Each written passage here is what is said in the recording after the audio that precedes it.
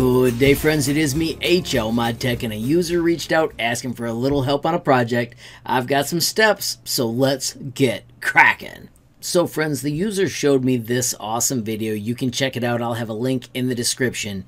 It is a free energy project where if you have the magnets at the exact right angle, it will actually make this thing go around and around and around and supposedly never stop. The user said, how do I make something like this in Tinkercad? I'm not sure Tinkercad can be totally precise, but let me show you how I would get started. Now friends, you're going to have to work on all your scales. You can change your measurements here. Like that project looks like it prints large. So if you're going to build the real one, you're going to have to do your own measurements by changing them here and then clicking X to lock them in place. You're also going to need to design all your parts the way you actually need them. I'm just going to come close. For giggles, I'm going to make this 5 millimeters thick. I am going to type my radius. This way it goes to the exact size. I'm going to do a radius of 60. And then I'm going to take the wall thickness and I'm going to make it 15 and see if I like that. I'm going to try 20 instead. And these are things you can adjust with and play. Just understand if you touch the handles, these no longer work. I want it to be more round, so I'm going to make it 64. And then I'm going to cut that in half so that we can use it for that part by doing this. If I take the two pieces, and remember this measurement right here was 120. And I make it 60. If I select those two and choose a line and put them to this corner, and I'll put center just cause, if we group it, we have just got a similar shape to the side. Now of course we need two of those, but we're going to make that later.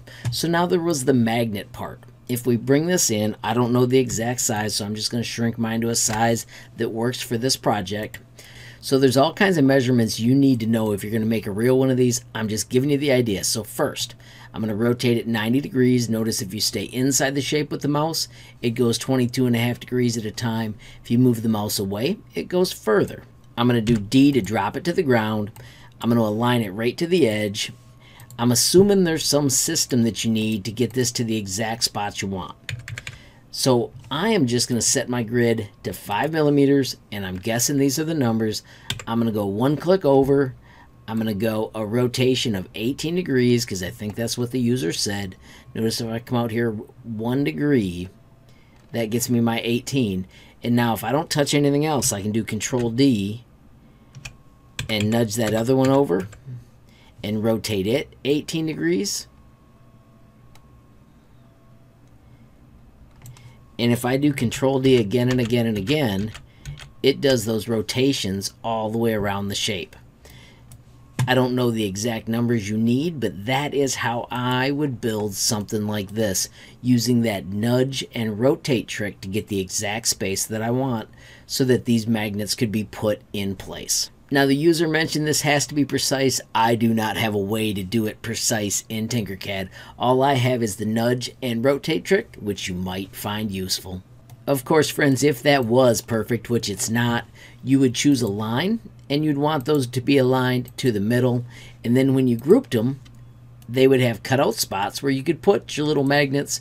You could duplicate this with a Control D, flip it to the other side, and boom, you'd have those two parts created. Just have to make the disc in the middle and then keep continuing with your project. I know it's not a total solution, but hopefully it gets you on your way. And of course, friends, if you enjoyed this video, please give it a like. Please also hit that share button so more people can learn about HLModTech. Of course, if you got a question, comment, or suggestion, add it down below. And if you haven't subscribed yet, what are you waiting for? Smash that subscribe button. And last but not least, hit that notification bell if you want to be the first to know when there's a brand new video from me, HLModTech. Thanks for watching. Have a great day.